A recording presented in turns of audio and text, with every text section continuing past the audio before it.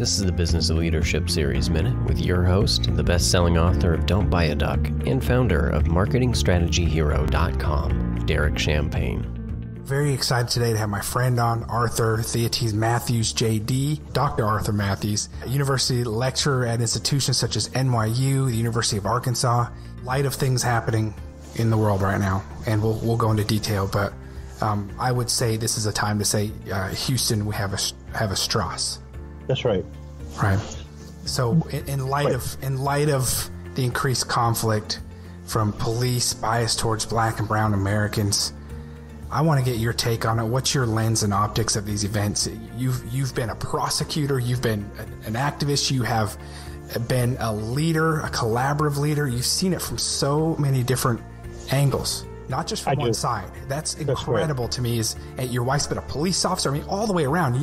Your family, you as leaders have seen this from just about every side that it can be seen from. So I can't think of someone more qualified to give a perspective on this because, again, Houston, we have a Strauss.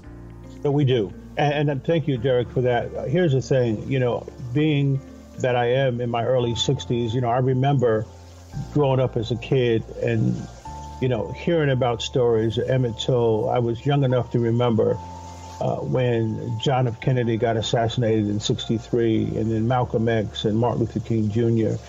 And there were so many leaders. And I just felt then that there was this wave of just activism that I really appreciated, but I was really young. But I knew that, in my household, I had these activists who were union members. One for New York City, which was my grandmother, Mimi, and my mother and grandmother, Nana, which is my other grandmother, was a member of the 1199 Healthcare Workers Union.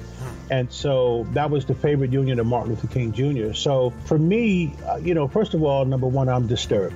I'm disturbed by the events, and that's why Evelyne and I have convened with a non-for-profit I am affiliated with. I'm on the board of advisors. It's the Florence Belsky Foundation. My buddy Dan Snyder, I want to give him a shout out.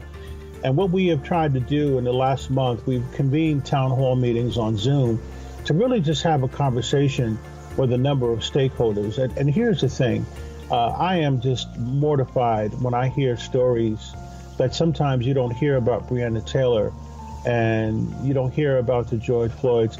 Of course, the difference today, and again, my condolences to all those families out there, is that now everybody has a mechanism for what I call is demonstrative evidence. And that is an iPhone, an iPad, a smartphone, where they record these events. And I think the thing is this, not all police are bad. We know that. You've heard that. It's cliche at this point. Sure. But here's my thing, Derek. And again, yes, looking at it from a lot of different perspectives, there has to be, and I just say it very simply, when we look at these thousands and thousands of police departments, some need to be tweaked, others, they need to detonate, implode, vaporize, and eviscerate. Because we need to get to what are the real deep-rooted issues that are happening today in police departments. And then we've got to do a better job of communicating with each other about what's really important, particularly to Black and brown individuals. Are we still being marginalized? Yes. Are we still being, as Malcolm X said, bamboozled and hoodwinked? Yes. So one thing that really gives me a lot of pride is that my partner, Evelyne, and I, we actually are mediators. And so these are the kind of crucial conversations that we love to mediate because there are so many stakeholders at the table.